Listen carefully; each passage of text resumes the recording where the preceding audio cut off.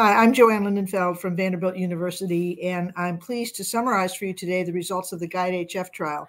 GUIDE-HF trial is hemodynamic guided management of heart failure. It has been known for some time that elevated pulmonary pressures or increasing pulmonary pressures signal impending heart failure hospitalization, and those pressures often occur even before symptoms develop.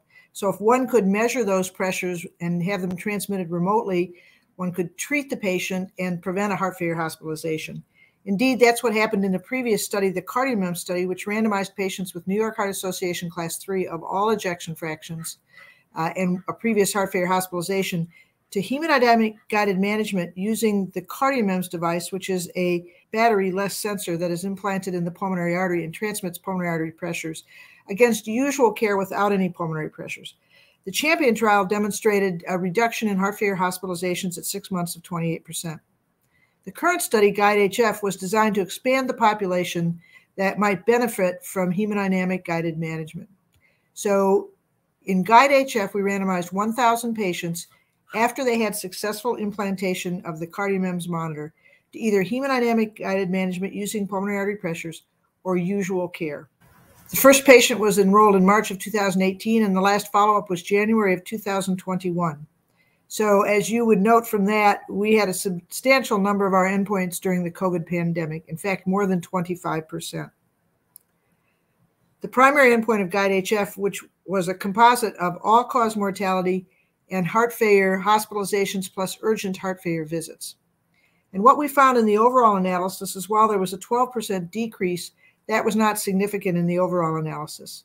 But if we just took the time points prior to the onset of the COVID-19 pandemic, which we estimated to be March 13th of 2020, because that was when the national U.S. declaration of COVID emergency was made.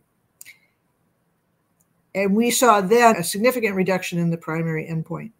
Heart failure hospitalizations, again, if we evaluated just the period pre-COVID, pre-March 13th, we noted a marked 28% drop in heart failure hospitalizations.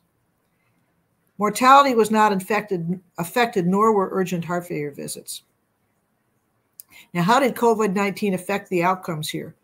Well, the way it affected the outcomes was to reduce heart failure hospitalizations in the control group.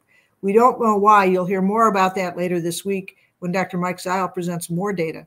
But what we saw was a marked drop in the control heart failure hospitalizations following the onset of the COVID pandemic, which made the groups much closer together and abrogated the beneficial effect that we saw with hemodynamic guided management. So thus, overall, we think taking into account of the COVID epidemic, we believe that GUIDE-HF now confirms the benefit of hemodynamic guided management in less ill patients, that is, patients with New York Heart Association Class 2, but also patients who just have elevated natriuretic peptides, because that was one of the enrollment criteria, was elevation in natriuretic peptides and not a previous heart failure hospitalization alone.